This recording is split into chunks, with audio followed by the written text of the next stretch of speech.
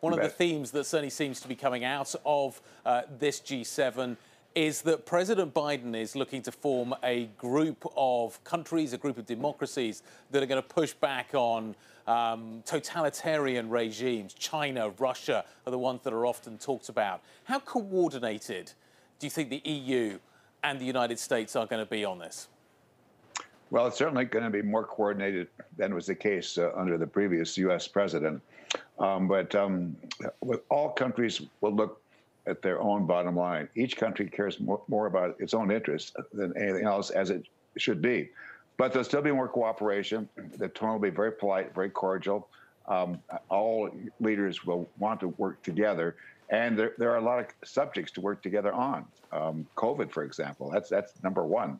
Mm-hmm. Everybody wants to help solve that. And second is a climate.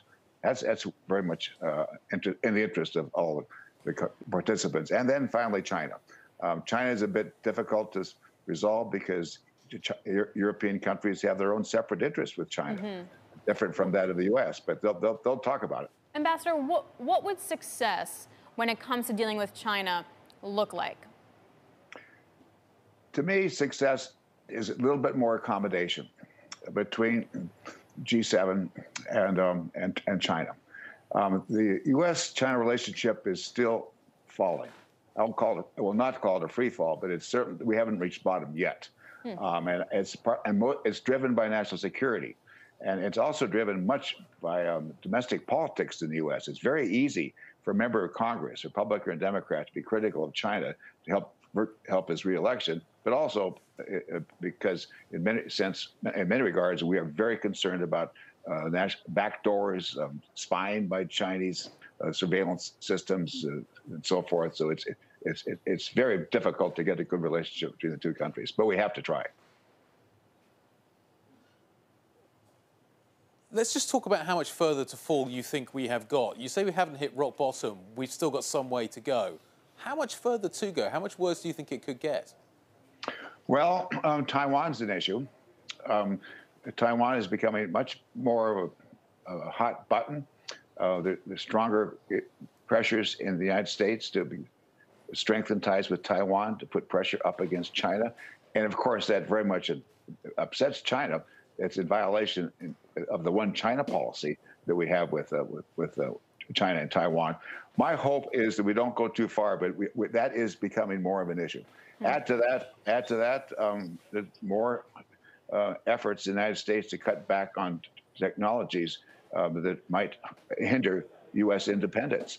We don't want to rely too much on Chinese technology in national security. We're becoming a bit balkanized.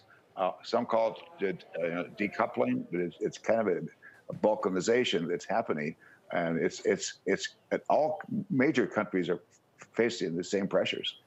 So, Ambassador, you know President Biden extraordinarily well, and I wonder what you think he can bring to this conversation to really help move the relationship along between Europe and the U.S. in order to form some kind of united front against China. Like, what's his special skill set?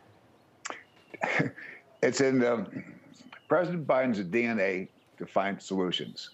He's very polite. He's very accommodating. He smiles a lot. He listens.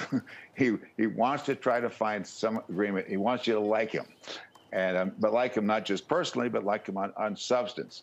Now, he also is quite, I will say, he cares more about values than certainly did Donald Trump.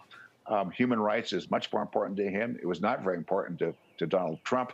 And human rights and democratic values and Western liberal values are going to be very much a part of his conversation and part of his efforts to communicate with the other 6 leaders who have many of the same concerns, same values. He'll push on that. How important is it that the G7 steps up and delivers vaccines to the rest of the world? If the G7 doesn't do it, will China do it? Well, China's certainly going to try. Early reports are that Chinese vaccines are okay. They're not nearly as good as the Western vaccines like Pfizer, Moderna, and Johnson & Johnson, and even Glasgow, for example. But it's very important that the G7 follow up on President Biden's proposal to send vaccine to developing countries for a lot of reasons. One, it's the right thing to do because otherwise we're going to have a greater imbalance and a greater inequality between wealthier countries and less wealthy countries. Second, it's a good counterbalance against China. China will try. China will try very hard to exercise influence as much as it can in countries through COVID, through infrastructure, through standard setting. They'll try because they're very good at it and they're very effective.